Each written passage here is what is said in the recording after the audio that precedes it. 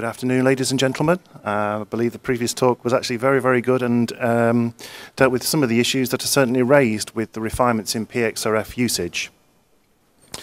So SGS currently use in-field pXRF technology in a mobile preparation unit, and the technology that we primarily use are the Brooker S1 Titan and the Olympus Vanta systems. So the factors that impact the data quality of XRF, like all techniques, pXRF data quality is a reflection of the samples that you're analysing. So the three main factors are the elements identifiable and the detection limits achievable as a function of the matrix density.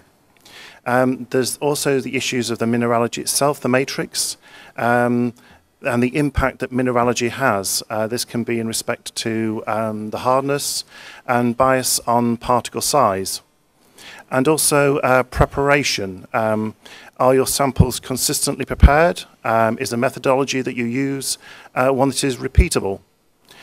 So when we're dealing with the analysis using pXRF systems, I would always recommend that the samples are dry and ground and should be 100% passing a 75 micron sieve. So by taking these sorts of steps, you can eliminate some of the initial issues of the sample type, but then we need to move on to the aspect of site-specific calibrations. So deposits obviously have different mineralogical properties and different elemental concentrations. Different elemental concentrations will have different overlapped effects.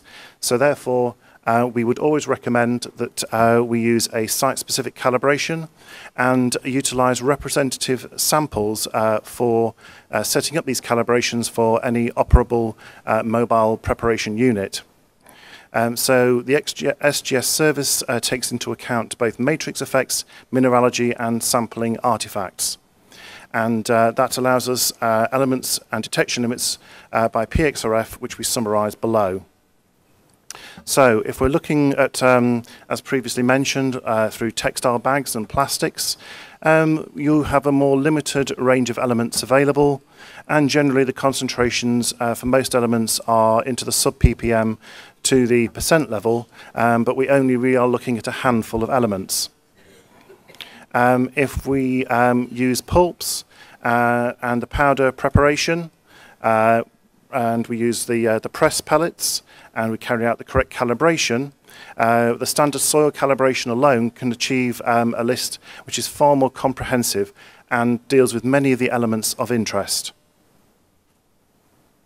So when considering how to utilize pXRF technology in one of your assets, you need to consider what sort of level of portable accuracy you require, and therefore what sort of approach you need to take.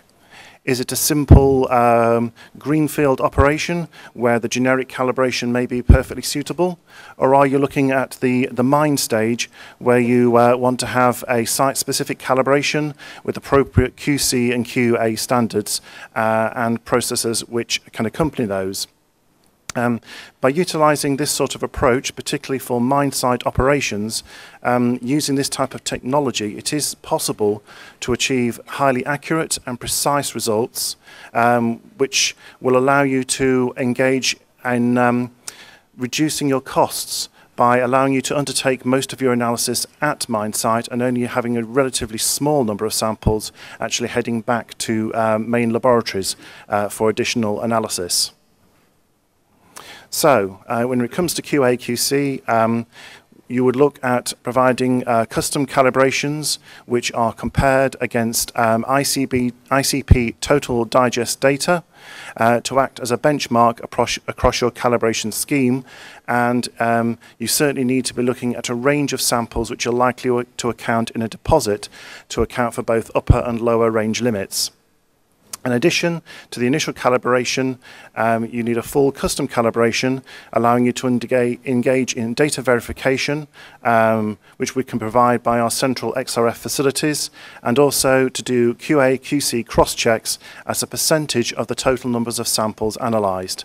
What proportion of the samples you determine should have QA and QC cross-checks will depend upon the accuracy and the number of samples that you have going through your system. So the higher confidence data that you get from your results means that you're able to make rapid decision-making processes at mine site. So the value of XRF in field is that calibrated pXRF systems can provide quick information in support of drill programs and provide clients with a high confidence data for real-time decision making. This can be achieved for deposits where elemental proxies or indicators are also present. Where the client requires more spot data from portable XRF units, SGS can offer a more advanced field-based XRF service using MSPUs and effectively calibrated and QC-checked samples appropriate to the deposit. However, one of the real strengths that can come out of using this type of technology is using it in combination with others. I mentioned mineralogy. And we currently have developed Fourier transform infrared spectroscopy for quantified mineralogical determinations. There are things that the FTIR cannot do, namely sulfides and halides.